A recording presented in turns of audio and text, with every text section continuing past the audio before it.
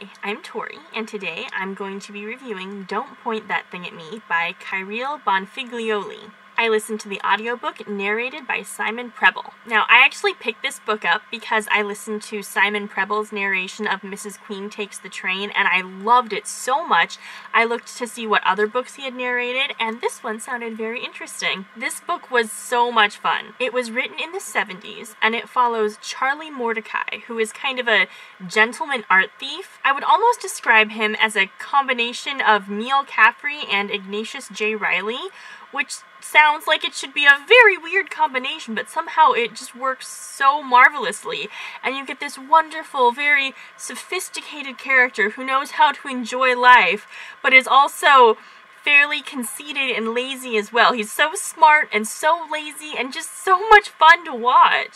So if you want to read this weird, ridiculous story about this incredibly tenacious and charismatic main character who gets himself into all kinds of different situations, then I highly recommend you go read this book and come back to hear my opinions. I was so hooked by the opening of this book.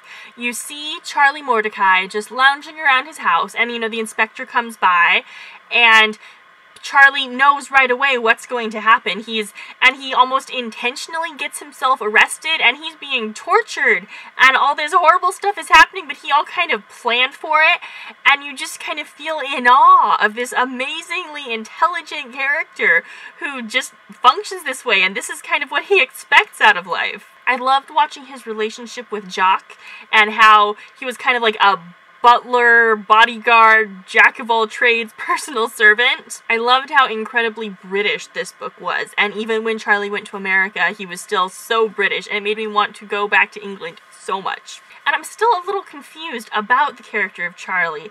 I don't quite know how smart he actually was, because he definitely thinks he's incredibly smart, and the way he's telling this story, he wants you to be so impressed. And at the beginning, it does feel that way. It feels like he has things so planned out.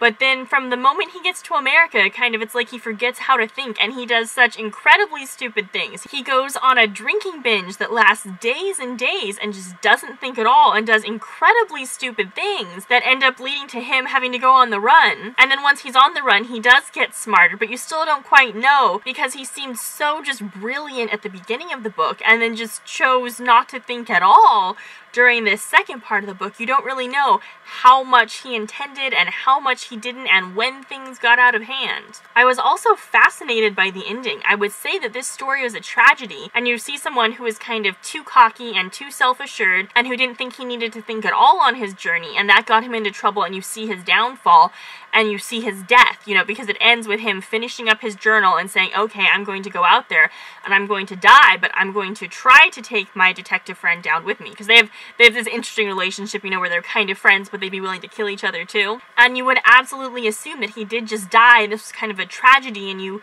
can maybe try to learn from his mistakes and see what happened. But this is the first book in a series, so somehow he must not die, unless the other books are flashbacks. That would be interesting too, if the other books are just flashbacks, but somehow I was assuming they weren't. So we've just watched his horribly tragic demise, where he gets the only person in his life he really loves killed, and all this horrible stuff happens, and you're really set up to think that Charlie is dead now, but we don't really know. It's very ambiguous. So I'm very curious to see what happens in the next book. I don't know if it'll take place in the future and somehow Charlie got out of it, or if it's a flashback, or what's going to happen.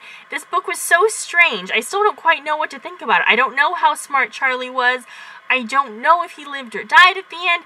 I have a lot of questions, but I definitely did enjoy the experience and enjoy this very lavish, fun romp.